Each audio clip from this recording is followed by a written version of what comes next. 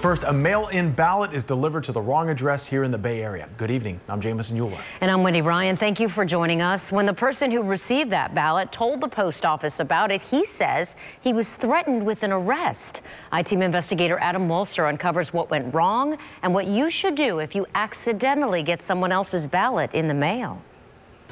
The volume of election mail may be higher this year, but we're ready for it. The U.S. Postmaster General in this public service announcement assures voters the post office is up to the task of delivering tens of millions of ballots.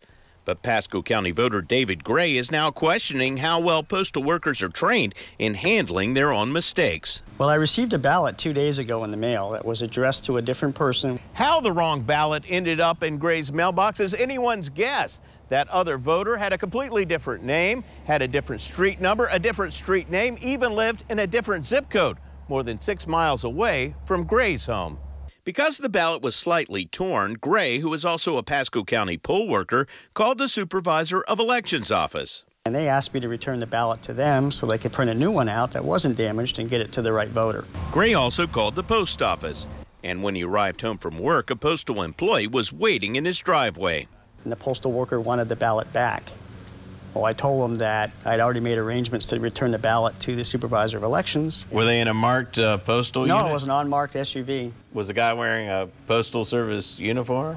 Not a uniform. I think they had a badge on. He laughs. Then a short time later, Gray says he got a call from the Postal Service. He informed me that if I didn't give it back, that I could be in legal jeopardy. Well, it was certainly a threat that was delivered over the phone. Yeah. That they could come back with postal inspectors and deputies and arrest me. Over a ballot? Over a ballot that I had no part in receiving. It was just dropped in my mailbox. Post office coming to collect the ballot. Gray arranged to return the ballot the next day. He shot video of that encounter. Can I get you to sign a receipt saying you received it? I'll sign it, but I'm not really supposed to. All it says is return to USPS, misdelivered ballot. Give me a copy of it? I'm not a supervisor or nothing, I'm just... Okay. Can I look at your name tag? Nope. I'm not allowed to see it? No.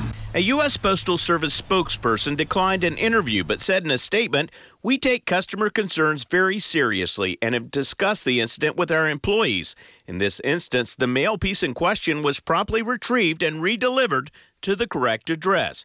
We apologize for the error and any inconvenience it may have caused."